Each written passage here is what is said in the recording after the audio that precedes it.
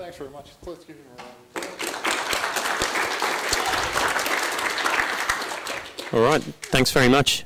I must say, just to lead in, that I sat through the last presentation and I can pretty confidently add another thing to the list that lawyers don't understand about software. They really wouldn't get asynchronous I/O. So just in case that doesn't give it away, I am a lawyer. I've got the law degree to prove it, and I've nearly got the PhD to prove it as well. But on the other hand, I'm not a lawyer. I have a degree in engineering, and I still work as a web programmer, mostly in Python, and mostly on the wonderful open source product Plone. Yeah, so I was going to make some joke about how at nights I get out my Python and go deeper and deeper into indentation, but I didn't think that was the sort of thing that I should say at a conference which is being recorded.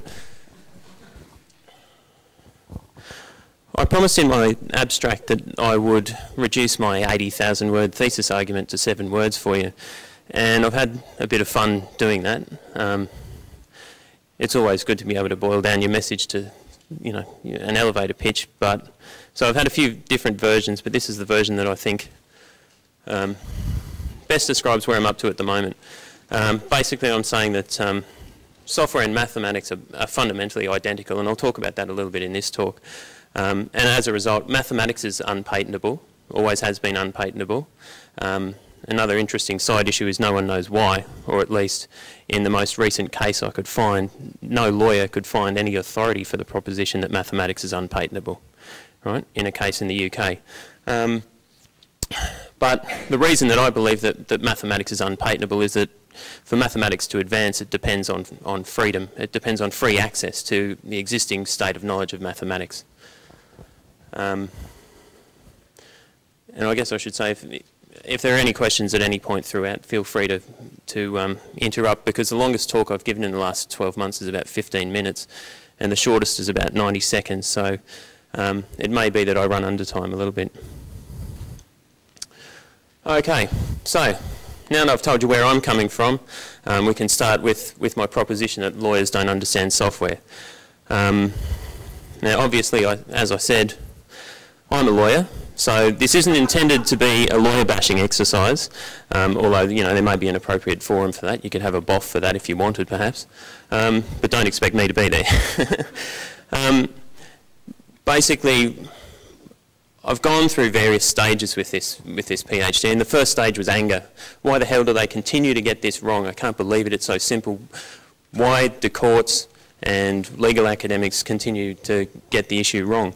But I've moved on past that, and I've come to the realisation that really they're trying to do the best that they can with what they understand.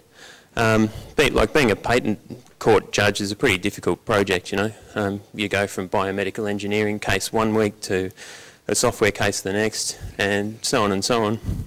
So they have to kind of get their heads around very technical areas in a very technical area of law.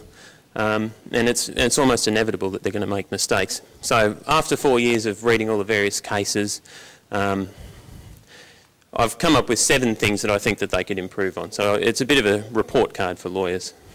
But one thing you might need to keep in mind is that your mileage will vary depending on who the lawyer is you're talking about.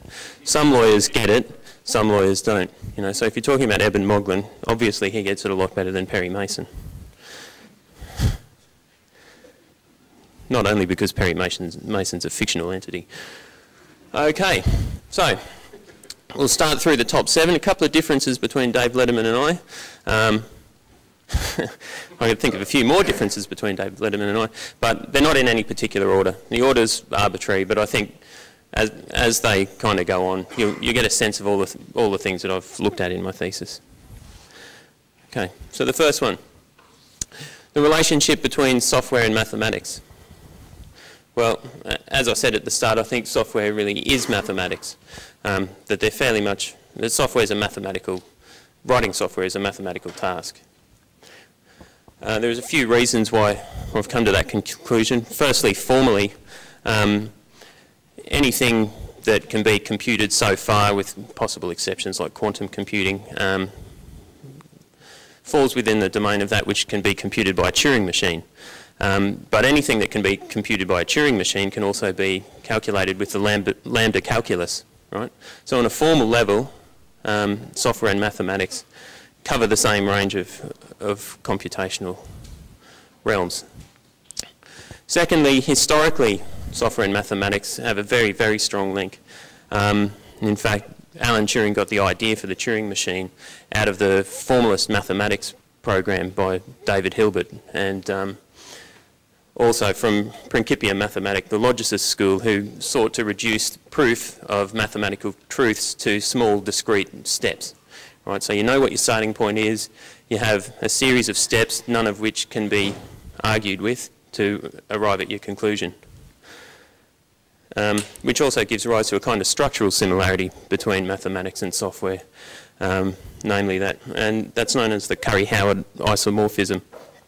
Basically, the tasks involved in doing mathematics and doing mathematical proofs are very similar to the tasks involved in coding.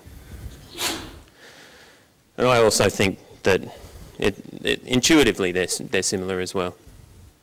Anyone want to? No challenge? Good. Okay. So as I said before, mathematics is not patentable and never has been. There's cases where they kind of mention offhand, or obiter as we say in the law, that mathematics isn't patentable, but there hasn't been any real investigation of why. But nonetheless, it's not patentable. So you would expect, with mathematics and software being the same, that software would also be not patentable. Now, just to give an illustration of how that... Yeah?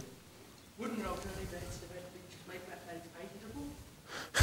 There's no reason not to. Well, the reason... Well, the only... Yes, that would be... It would be possible to make mathematics patentable, but since it's always been not patentable, you'd have to have a pretty good reason for changing the existing law, right?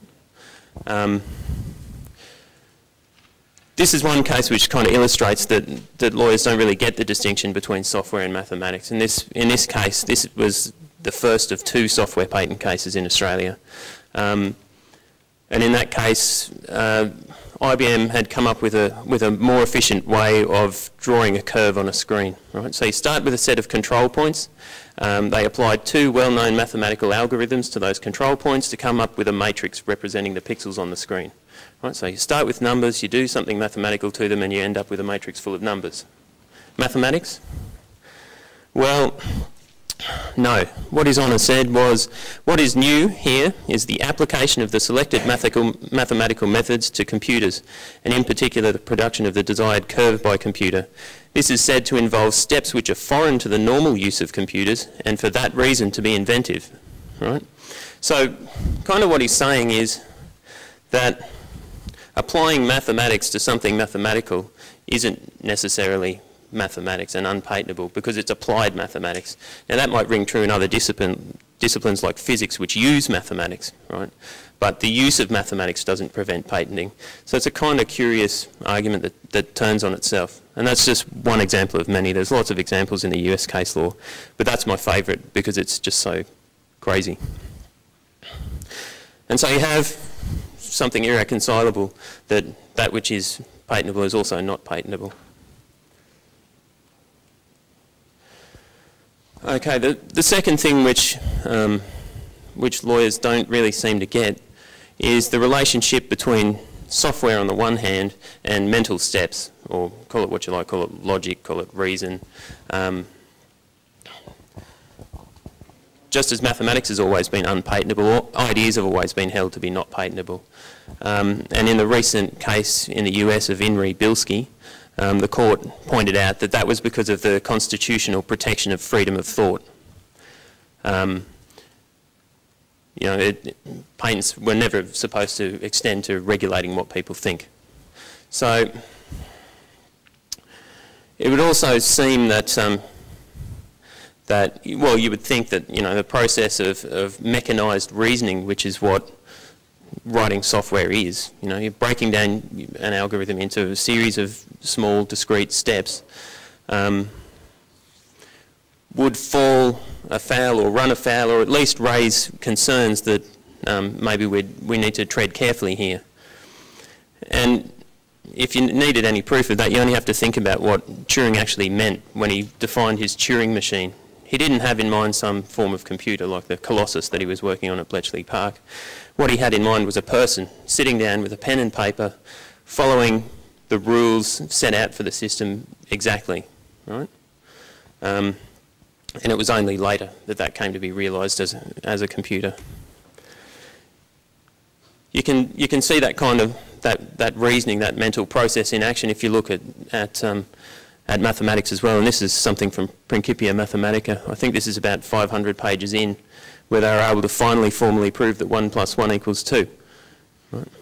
The reason that it took them so long was that they wanted to be able to defend their starting points, and they wanted to be able to defend every single tiny little step that they took in expanding from their starting points to each proposition. Right? And they claimed to have been able to prove the truth of the whole of mathematics through pure logic and these small discrete steps, until Kurt Gödel got in the way. Okay, so the next thing which at least raises concerns is related to the last point, and it's the role of abstraction in software development.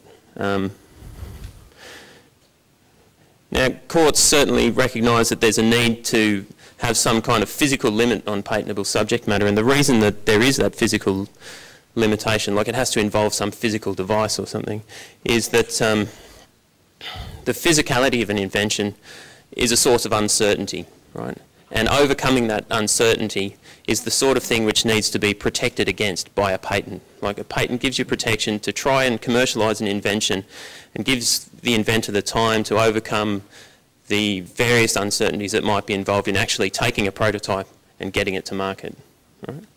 And when you deal with physical devices, you've got all sorts of things like, you know, like heat dissipation in computing is one obvious example. You know, if you're designing processes, then that's something physical that you need to worry about. In the US, the test that they set out in Bilski is that your invention needs to be tied in some way to a particular machine to be patentable, or it needs to transform some physical thing. Now that is actually a very, very old thing. That test dates back to about 1876 in the US, but it had fallen out of favour, so Bilski's basically revived it. In Australia, we have a similar-ish test in that there's required to be some physical effect as a result of your patentable process, in the sense of a concrete effect or phenomenon or manifestation or transformation. Now that's all well and good, and that should be the end of the story, right? Because that should be the end of the story, because there's a physical device involved, right? But, as I mentioned before, the history of software suggests that abstractions come into play, right? When computers were first invented, it was all, you know, everything was done, had to be done in machine code. There's a very direct relationship with the hardware that you're running on, different processes, different instruction sets and so on. And then the first abstraction was to abstract away to assembly language. And then further abstractions away to higher level languages, right? And to give a kind of example, the sort of things I do, I developed an online test product for Plone, you know, multiple choice quizzes, nothing too fancy. But if you look at the levels of abstraction between the code that I wrote and the hardware, there's a hell of a lot of abstraction there, and I don't think at any point I actually had to consider anything tied to the physicality of the machine that it was going to run on. I didn't have to worry about the architecture. Python's pretty much the same, no matter what sort of machine you've run it on, no matter what sort of operating system you run it on. So there's no physical limitation on the software that I wrote. Now that might be entirely different in a different context. For example, if you're writing a device driver, you're very much concerned with the hardware. If you're working on the kernel, the hardware that it's supposed to run on is a big concern, right? But that's an issue of context, right? So context is very important, but context doesn't seem to be something which has been taken into account very much. And the abstraction problem's made even worse by the kind of top-down development process as well, where, you know, you start with a concept and you work towards the code. So if you kind of stack up the layers of abstraction on each other, you can see that because patent claims are generally written not as source code, you're talking about things which are written in natural language at very general levels, then patent claims kind of sit on the top of this pile of abstraction. So courts should be really careful to consider whether the physicality of the device actually does limit the invention in some way, or whether you've got something which is basically amounts to a patent on an idea. And I mentioned the context as well. So what's interesting to consider, and this is a particular concern that I have with the case law in Bilski, you know, but Bilski might be cause to celebrate the fact that they've finally got software patent issues right. But in the past, the physicality of software has been held to be satisfied by the electrons which move around the computer when you run the software. Okay, that's I can't say I've ever had to worry about the path of an electron when I've been writing web-based content management system software. Satisfied by the floppy disk that you put the software on before you load it into the computer. And in the Australian case, satisfied in a smart card related invention, which was basically a patent on a particular way of structuring data. It was held to have been satisfied by attaching a printer to the terminal which read the smart card, right? In the Australian context, that satisfied the physical effect test, right? So although we have a physical effect test in, it's not consistent with what they're talking about in Bilski. Any questions on that?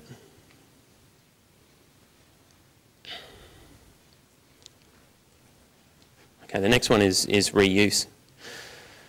As I mentioned in the history of software, you know, you necessarily depend on the work that's gone before you. If you had a look at the stack of abstractions, you know, when I'm writing a component for Plone, I depend on, you know, the Plone and Python and everything basically down the stack to be able to do the work. US patent 5960411. Anyone want to hazard a guess what that is? I thought I heard it there. No, it's not that. One click, yeah. Now, had Jeff Bezos and his team written themselves, you know, their website in machine code from nothing all the way to the point of implementing this one-click patent, well, then that would have been great. But I suspect that this number has more to do with the number of people that Jeff Bezos owes some gratitude for, to actually getting him to the point where he could implement cookies in the way that he did to get the patent. And that's, you know, the importance of reuse and the idea of incremental invention is a fairly well-worn path, so I don't really have a lot more to say about it. The next point is the beauty of code. I've used the term beauty to invoke, to kind of tie in with mathematics, and I'll give you some examples of how beauty is considered to be important to mathematics. For example, Bertrand Russell said that mathematics rightly viewed possesses not only truth but supreme beauty, a beauty cold and austere like that of sculpture, without appeal to any part of our weaker nature, without the gorgeous trappings of painting or music, yet sublimely pure and capable of a stern perfection such as only the greatest art can show. And Poincaré similarly said that a mathematician does not study pure mathematics because it's useful. He studies it because he delights in it, and he delights in it because it's beautiful. So understanding mathematics and getting to the truth of it is a source of beauty, and beauty is an incentive mechanism which operates in the context of mathematics, and it's one of the reasons that mathematics is considered a fine art rather than a useful art, to use the traditional distinction that they make in patent law, right? Patents are supposed to be available for things that are useful, and things that are beautiful or fine arts are supposed to be the realm of copyright. So, can software be beautiful? Well, I'll give my favourite example. I always like to. This one has everything as far as I'm concerned. not only does it have a visual aesthetic, is there anyone here who hasn't seen this before? Yep, a couple. All right, well, this is what you get when you run it. It's not really only about the way it looks visually, it's just that it's so insanely cool that every time I look at it, I just think, how could you possibly do that? You know, where do you start? And there's a technical excellence there in being able to come up with that I just find astounding. So I have an emotional reaction to it in the same way that I might if I looked at a particularly fine piece of art over there on the wall. But the problem that comes up for lawyers, right, is they're distracted by the usefulness of software. So undoubtedly, most people's experience of software is not writing it or reading it, it's running it, right? And if you run it, well, then you generally need to run it for a purpose, and it's probably going to be useful to you. They think of software as something that you buy in a box down the shops, you know, or maybe they're starting to change their minds. But so they're distracted by the usefulness of it, and they think, well, okay, it fits with a patent regime. It doesn't really fit with a copyright regime. But the fact about software is not that it is really just beautiful. It is useful, and I wouldn't deny that it was useful. But really, the expressive nature of software has a lot more to do with the way it should be treated than is currently considered. And the best example that I could think of something which is considered to be a fine art which is also useful, the only other example I could think of is architecture. Right? There's no doubt that buildings are useful, you know, we live in them, we use them, but architecture is protected by copyright. Individual things which go in houses might be considered to be patentable, but a house isn't something which you would get a patent on.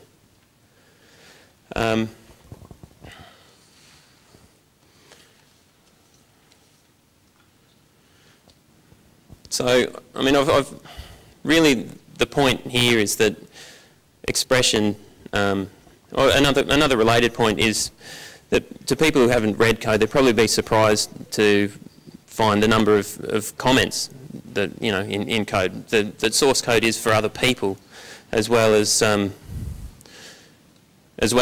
the machines that it runs on. And I was poking around trying to find some funny comments in code the other day, but most of them seem to have, you know, obscene language in them, so I thought I'd better not. On a related note, there's a distinction which courts try to make between code and data, which I don't think works really well. And again, back to this example, the code is the data as well. You know, like it's hard to make that clean distinction all the time between code and data, particularly looking at code as something for machines versus something that other people read. Right? So quite often people, you know, read source code to work out how something works, and you learn what good software is by reading good source code, you know, and seeing what hacky, terrible code is by writing it yourself. And I just wonder, I'd be open to see whether you would agree with me that writing better code is something which you already have an incentive to do because you want to be able to achieve that kind of technical excellence that I was talking about. Do you think expression's an incentive for you guys when you sit down and write code? Yeah? Okay. Well, the final one I want to talk about is it's kind of a more subtle problem that lawyers have. And I'll read you the quote. I remember reading this quote in the first couple of weeks of my candidature for a PhD and thinking there was something wrong but not being 100% able to put my finger on what it was. So, in this article I read by an Australian academic, certainly software developers are adamant that they have property rights in their software. Just ask one. All right?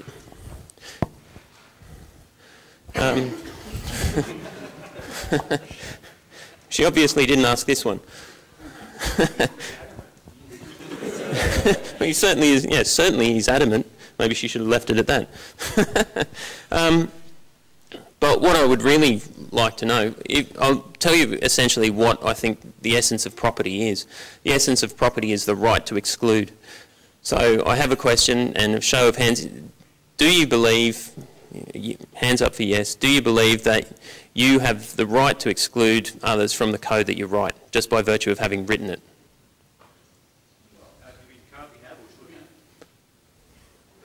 Should have. Do you believe you should have? Yep. Okay. Yep. Yeah. Putting your software under the GPL versus public domain, you are excluding people's use of your software anyway. So you're saying that yeah. your software, well, that's one of the interesting things about it. I've taken the Creative Commons logos because they kind of break down the various things that might be involved in your, you might there's a kind of property way of thinking about things, Could you be just as satisfied if anyone who used your code had to pay for it, right? Yeah, if you released it. That's something that doesn't necessarily involve a right to exclude. And for example, there's an academic called Jerome Reichman who suggests that the best way to protect software is to have a kind of a government agency with which you can deposit code. Anyone can download and read it, but if they then use it, they have to pay a royalty, right? So that's just an example of something that's not property-based. Would that be something which you'd find acceptable, or is that not? Would that fall? Yeah.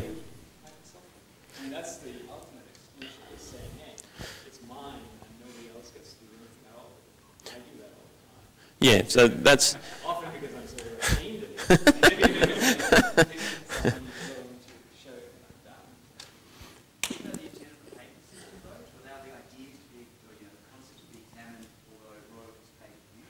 Well, it is. Have you ever read a patent application? Yeah. Did you find it instructive?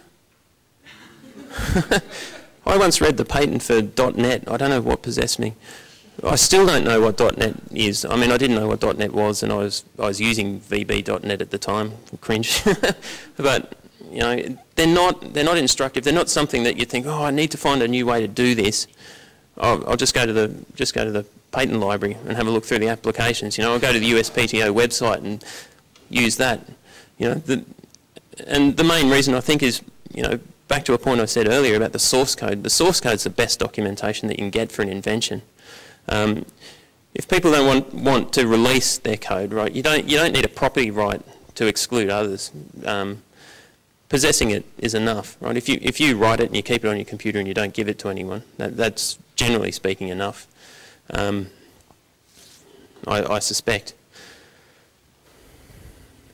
Now I've just got one final quote that I couldn't do a talk on things lawyers don't understand about software without throwing this quote in. It was in a curiously pro-software patent article by a couple of academics that I'd never heard of in a law journal. The authors are grateful to Microsoft for supporting the research on which this paper is based. It wasn't until I got to the end notes and had a flick through that I kind of light went on and thought, what's this about? That's really all I wanted to get through, but I know software patents are a hot issue, so I'm sure that you've all got things that you want to ask or things that you want to say, so there's plenty of time left. Take the floor, go for it. Any questions? Has anyone here received the DMCA notice for a violation? Can you actually deal with that? Not seeing any responses. Hey? Yeah, okay, the question was, has anyone received a DMCA notice for a patent when they've been working on, for a project they've been working on? No?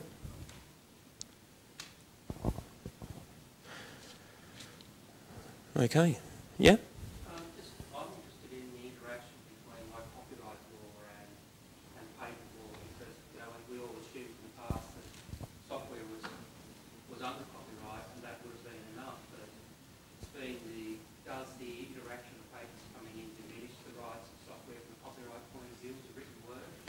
Or is it just ancillary and they're trying to add that on top? You know, the overlap of different different intellectual property regimes is a really interesting area, because often they do overlap like that. But it's another interesting thing that it's not really considered. You know, I think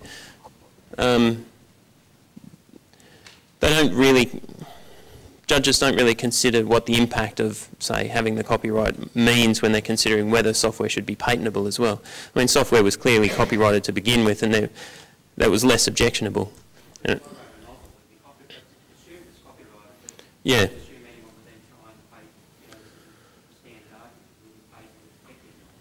Well, there's been a flow-on effect, I think, from software becoming patentable. I don't know if you're familiar with the storyline patents that went through, right?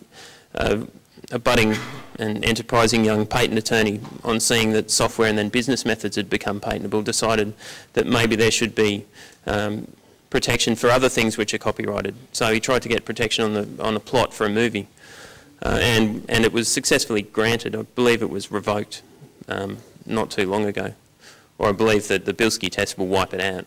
But I think that when you take something which has previously been copyrighted and then you say, yes, it can also be patented, well, then that does disrupt the balance in the copyright regime as well as the patent regime, right? But that's not something which is, the interaction of them hasn't been considered very well as well. There's an interesting kind of similarity when copyright overlaps with trademark, right? So you get copyright protection, say, for, I don't know, Mickey Mouse for, you know, more and more and more and more time. When the copyright runs out, you can expect Disney to then say, well, people identify Mickey Mouse with us. So if they see Mickey Mouse in something, they're going to think that's got something to do with us. That's the role that a trademark has. So now we've got a common law trademark as well, right? So there's all sorts of interactions between the different regimes, but generally they tend to treat them all as silos that don't have any interaction. And that's why software is so difficult. It's expressive, as I said. It fits. Source code is a literary work of some kind. It's definitely written in a language. And languages have all the expressive attributes that the English language does. But it is useful, so it has that kind of seeming fit with the patent regime as well. And so really I think the best way to protect it would probably be for some sort of sui generis regime. Because if you leave software to just copyright alone, there's always going to be that kind of pressure on it to say, well, it doesn't protect against independent imitation. You know, it doesn't protect against functional equivalence. So people are going to be crying that, you know, copyright doesn't do everything that it needs to do to protect software. So I think the only real solution will be when it's removed from copyright and patent and put in a unique regime, right, which fits things that don't fit in the traditional categories. But where that would leave open source licensing, I'm not sure. That's a difficult question in itself, because, you know, open source depends on copyright at the present time. But, you know, maybe that's something that could be taken into account in asking for this kind of change. Well, you know, if we're disclosing the source code, we're disclosing the product anyway. Maybe we waive the right to royalties so long as, you know, there's still room for licensing in a different regime, but it's part of the balance that needs to be considered.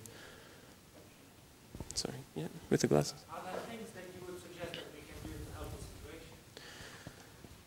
Well, one of the motivations for this talk was really that I think these are things that lawyers don't understand. So part of the solution, I think, is to help the legal fraternity understand the things that they're getting wrong. You know, I think maybe if they could understand that software is different because it's so abstract, and there really is a cause for concern that, you know, possibly patenting ideas. And bringing the experience to bear in kind of helping the legal fraternity get it right, rather than warring with them or assuming that they're just idiots, or that lobbying through parliament's the only way to go. So it's kind of a pragmatic thing based on, well, they have a lack of understanding. Let's see if we can improve things through education. Yeah. One of the things that I've always found most ridiculous about patents is that you can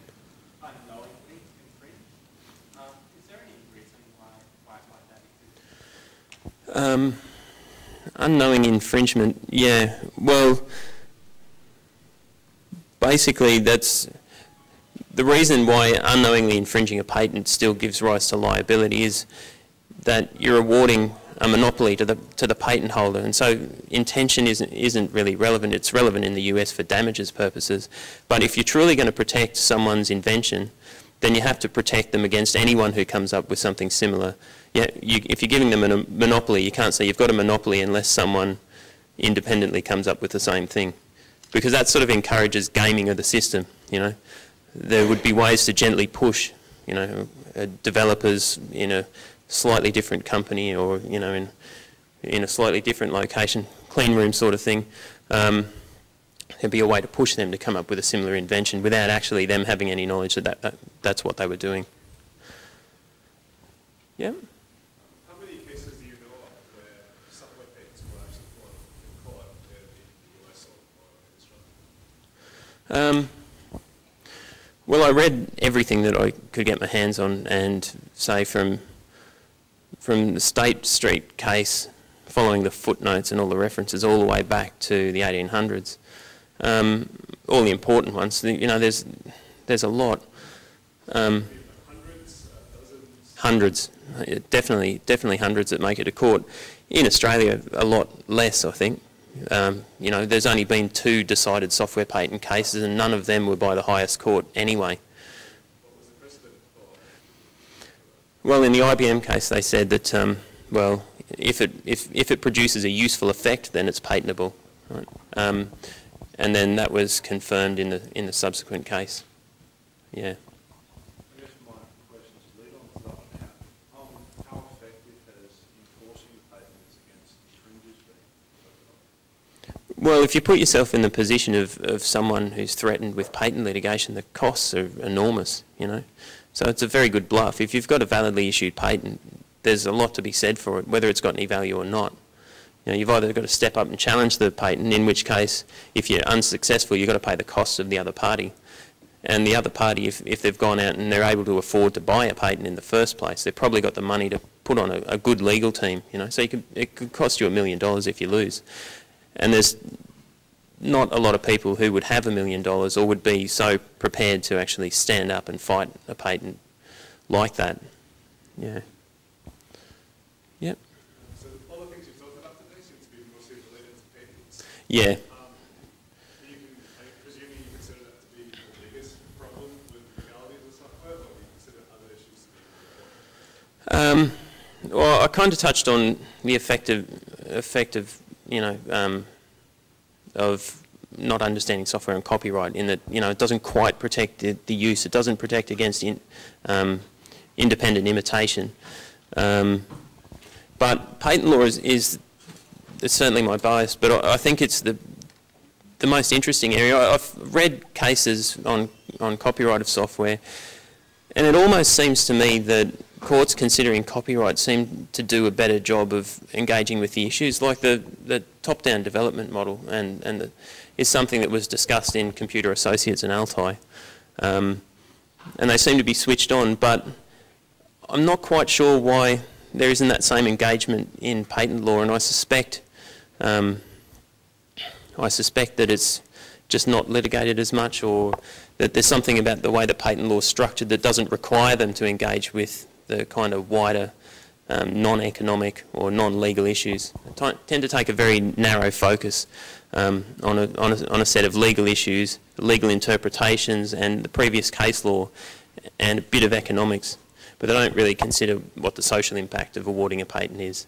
Or they don't consider the ethics of a patent in a particular area to any real extent. And I don't know if that's just the tradition of patent law, to say, well, you know, if you've got ethical and social issues, well, then they can be resolved by legislation elsewhere. Okay. Sorry, I've missed your question a few times. Oh, Yeah. I was just going to say, I noticed you were talking about the difference between expressive and functionality, and that was always really the difference between, it seemed to me to be the difference between the source code and the actual running program. Yeah. Wouldn't a possible solution then maybe be to allow copyright or allow people to say, well, okay, my software's either under copyright copyright as a functional thing, Yep. or there's patented source code, but make people have to choose one or the other. Because as you were saying, different people want different protections. It would be possible. I don't think that it necessarily remove the source of the problem. I mean, you've got to look at who's doing most of the software patenting, and most of it's big firms doing it for defensive purposes, or small troll companies, you know, to make money. And they're still going to continue to go for the patents, and they don't really care about the copyright so much. Yeah, yeah. Sorry, up the back here? Yeah.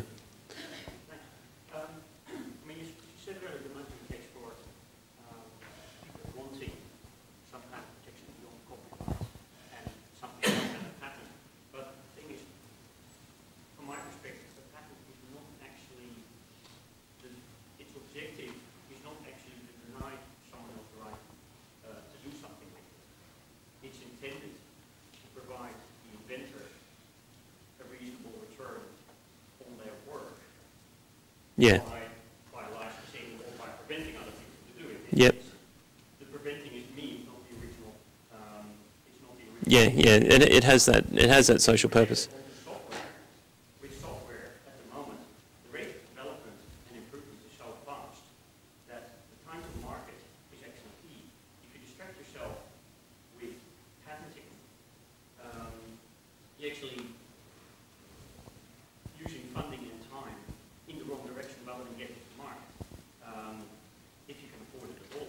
Yeah. So your time to market is really fast. And also, patents, there's also improved mousetraps. The original patent system doesn't deny you from building better mousetrap. It's just that particular mousetrap design that was patented. With software, same thing. It shouldn't actually remove the opportunity to improve the technology at the same time in software. It just moves much faster. So just having a copyright allows you to get to market and allows you to be getting, if you have source code that is GPL, for instance, getting your code written and used in a certain way, but it doesn't prevent improvement. The patents do prevent the movement, particularly because, of course, the timeline of the patent is much too large. Now, Australia had a 5 or 6 year innovation patent. Yeah.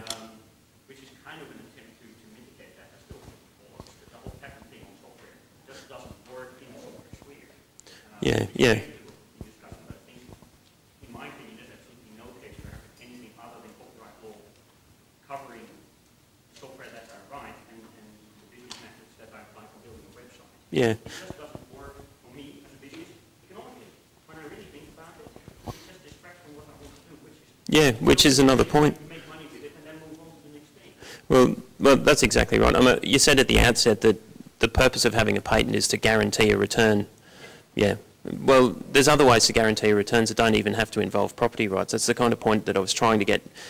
If you start with that as your goal, to guarantee a return, then yeah, something which gives you maybe a small standardised royalty for people who use your software further down the track, and maybe even people who improve on your original invention should have to pay you some form of royalty. Well, then that's probably more encouragement, because there's not all the administrative crap involved that there is in getting a patent, and the expense and the timelines and that sort of thing. Yeah? How much in the patent area is the sort of the romantic garden shed sort of developer thing under the current regime? So there's the scare if they do a major change, they're needing who comes up with the next one patent in my house. I've got enough money to patent it, but I haven't got enough money to create a giant corporation to use it. How much is that sort of the romantic interest? So here in the US, Yeah. It's a well-worn path of rhetoric, really. If you have a look at who's actually doing the patenting, there was a study by, I think it's Besson and Hunt in the US. They had a look at the data of what firms were patenting and whether firms who were patenting a lot were spending more on R&D and those sorts of things.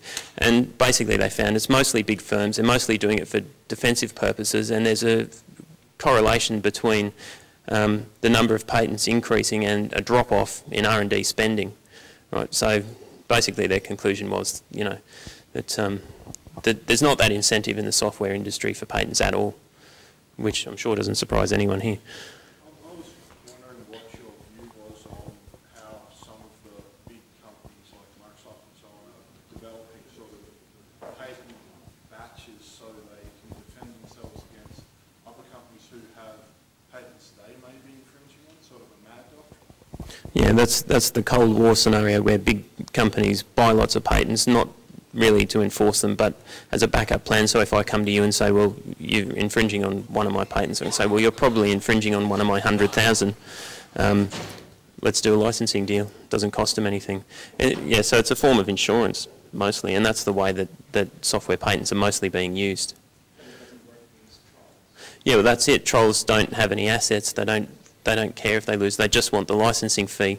So that strategy doesn't work against them at all. Yeah. Yep. So one thing you might want to clarify, somebody asked what it is you can do, you might want to mention defensive publications, getting your source code out there so that those ideas can be patented. And also somebody mentioned about patenting your source code, and source code can't be patented. You might want to clarify that. Yeah, that's true. Source code can't be patented. What you do is you get a patent attorney to draft a description of your invention in patent speak, which is as broad as you can possibly get, and so not very instructive usually. And sorry, what was the first part of it? Just, you might want to mention defensive publications. Yeah, defensive publications. Right. Are you familiar with the SCO litigation? I'd imagine that most people are. Yeah. Okay. One of the best things that I saw in the entire SCO debacle was when Dale McBride finally put up and said, look, here's some infringing code in the kernel. And this, within a day people were actually able to find it and go through the version control for that particular set of code and say, well, actually it was contributed by X here and it was blah, blah, blah, and could basically defeat the code. So on that basis, if you publish your code before the date of application of a patent, well then that becomes prior art and that becomes a weapon for defeating a badly issued patent. So open source is also good for that purpose. But further, if you just, if you're writing code and you just want to publish it, you don't necessarily need to open source license it. You could do a defensive publication and just get your code out there. Up to you. Depends on your business model, I guess. Yeah.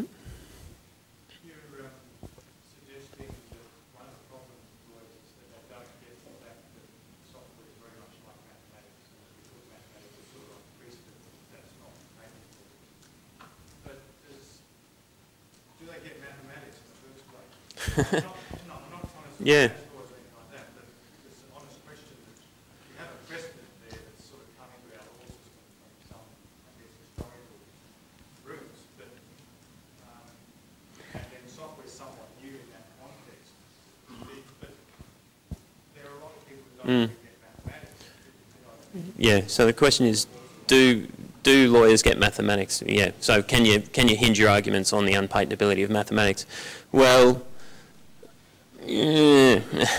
Like I said before, there was a case in 2007 about the patentability of a mathematical innovation, and counsel on neither side, in the UK could find any precedent, any case where the idea that mathematics wasn't patentable first came into being. So there is a danger there. There is a danger that they don't get mathematics, and that the reverse of what I'm saying will happen is that because software's become patentable and because courts now talk about mathematical algorithms as being the same as software in a sense, that they won't understand any reasons for keeping mathematics free anymore. So one of the things that I've done in my thesis is to actually have a look at the philosophy of mathematics and try and answer the question of what mathematics is, and see if there's anything about mathematics, any explanation that makes it clear why it is that mathematics shouldn't be patentable. And what I've come up with was the expressive nature of it and the importance of beauty and the importance of achieving truth makes it expressive and makes it something which isn't really suited to patent protection. But it is a danger. It's a definite danger. Yep.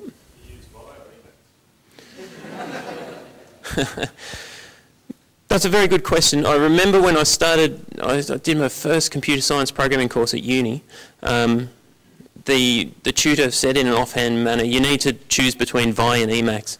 And somehow I ended up using Vi, and I've regretted it ever since.